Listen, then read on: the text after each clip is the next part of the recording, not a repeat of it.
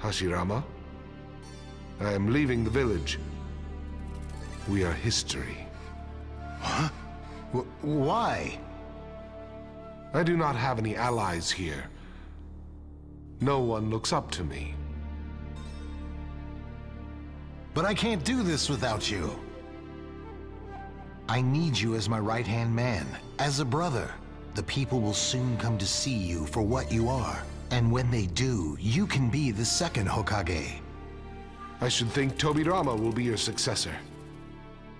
If that happens, my clan will be doomed. I have tried to warn the other Uchiha of the danger and get them to leave the village. Save your breath. I am leaving.